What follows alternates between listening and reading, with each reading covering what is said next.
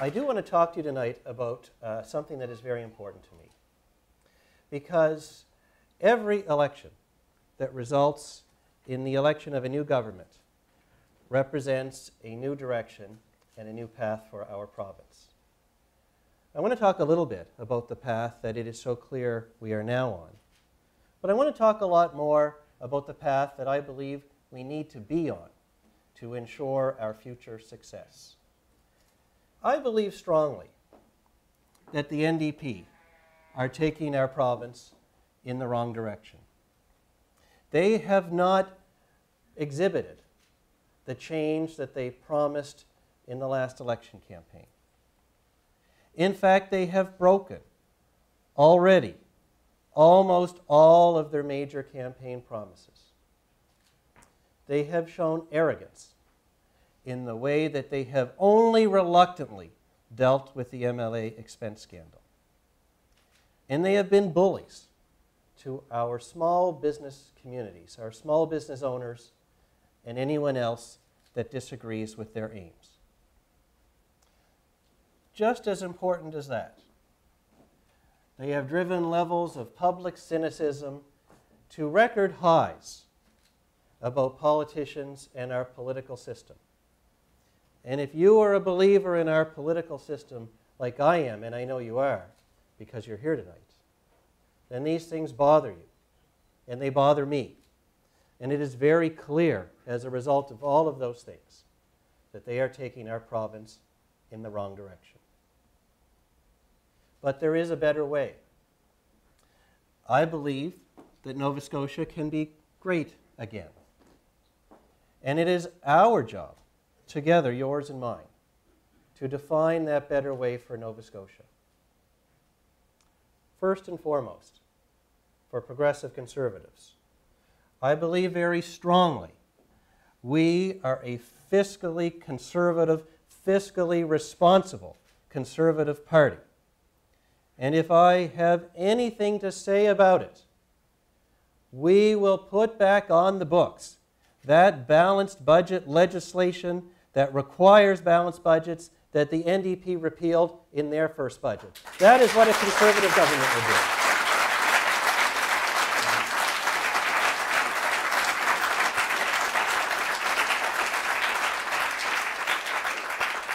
And I think we should go further than that and ensure that in the future, government spending is limited to no more than the growth in our population plus inflation.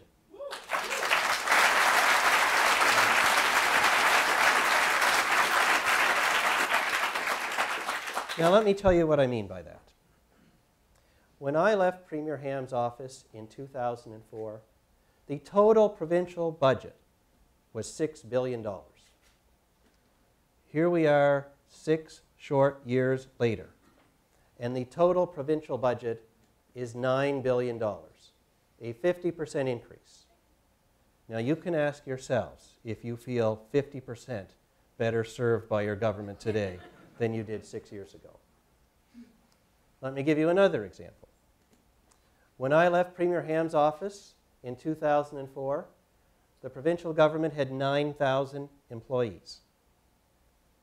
Now in 2010, it has 11,000 employees, a 20% increase.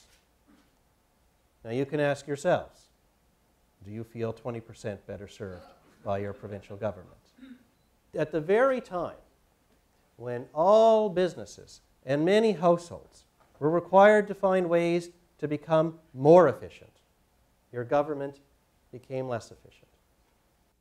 We should expect full accountability for every dollar of taxpayers' money that the government spends.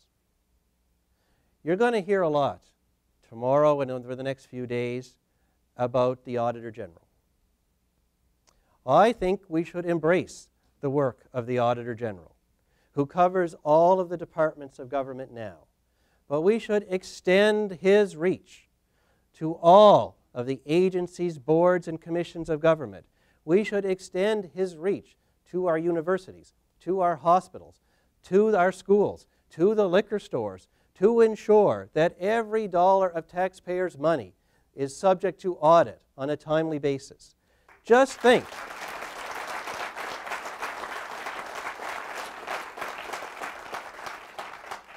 Just think what that would do for the efficiency of government. And let's be clear about what our goal is.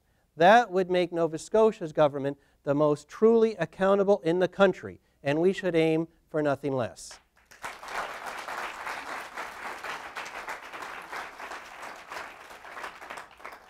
But why stop at the dollars? Why don't we take every dollar the government spends, every single one, and put it online for all to see? Shine the light of day on that spending. The government keeps all kinds of statistics about the quality of health care in our hospitals, about the quality of teaching in our schools, even about the crime rates in our neighborhoods. All of that should be published and online for any Nova Scotian who wants to see it. But being a conservative is about more than balancing the budget. We need to apply the same drive and determination and energy to our environment as we do to our budget. Why would we accept an environmental deficit but not a financial one? After all, what is a deficit anyway, other than taking out more of something than you put back in? It is a mystery to me why the Conservative Party is not seen as the most responsible party when it comes to the environment. It is so core to conservative thought that I cannot understand why we are not seen that way. I want you to imagine if we were able to take the hydropower of Newfoundland and the tidal and wind power of Nova Scotia and the nuclear power and transmission access of New Brunswick, and they all work together. We would be a green power powerhouse in North America. We could have cheaper, greener, sustainable energy at prices that attract industry, that are of benefit to you and your homes and to your businesses as well. That is the opportunity for us on the environment. And the only thing that stands in our way is the squabbling that goes on between our little regional governments.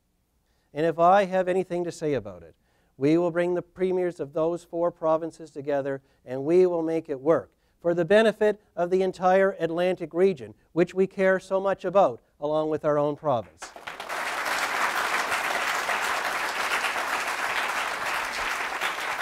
John Kenneth Galbraith once said that most economists believe that the answer to economic underdevelopment is massive infusions of capital.